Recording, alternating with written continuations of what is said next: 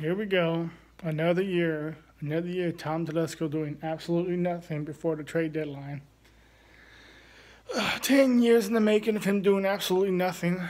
2013 is his first year to make a good impression. Doesn't really help the team out. We did happen to get into the playoffs out of rocky, I want to say 0-2 start, being up 28-7 and then losing that game against the Texans. You know, the team with the only, they were 2-14 team win. We happened to be one of the two wins. 2014 should have went to the playoffs that year. Didn't. We were one game out behind. Again, Tom Telesco didn't help us. Being one of the most injured teams in the NFL, you would think he would want to help this team get into the playoffs. Didn't. 2015 and 16, the whole move to San Diego, the vote and all that crap. The team was too emotional. Again, one of the most injured teams in the NFL. Tom Telesco did nothing to help this team. Okay, 2017, we start off 0-4, something like that. We end up going half a game away from being in the playoffs. Again, no help from Tom Telesco. That could have been a playoff year.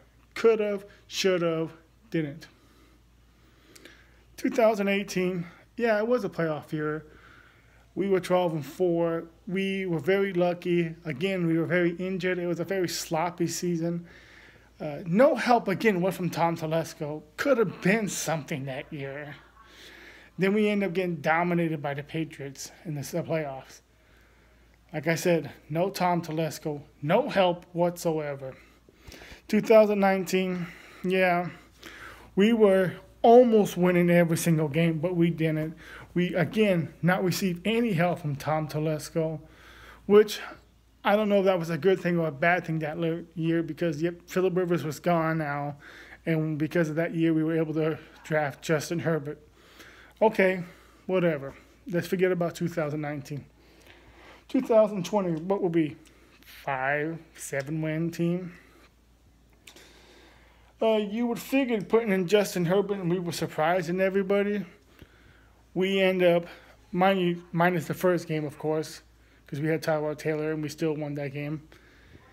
We were surprising everybody, and if you would have actually helped out this team, just maybe we could have snuck into the playoffs. But no, they didn't want to.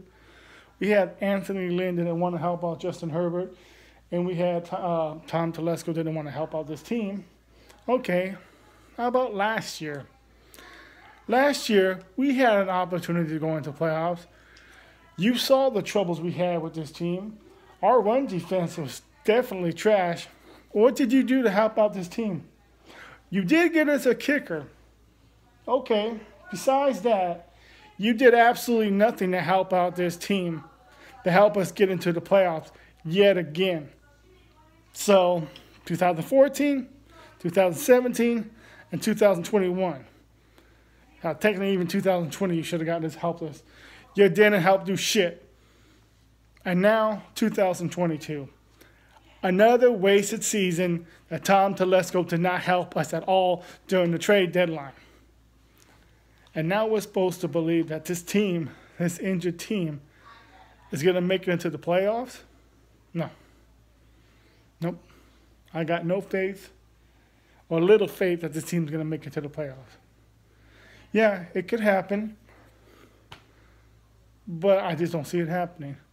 Our run defense is terrible. That's all any team's got to do is run all over us. All our wide receivers are still very injured. And our offensive line cannot protect Herbert for nothing. We can't really tank. You got contracts coming up. People got to get paid.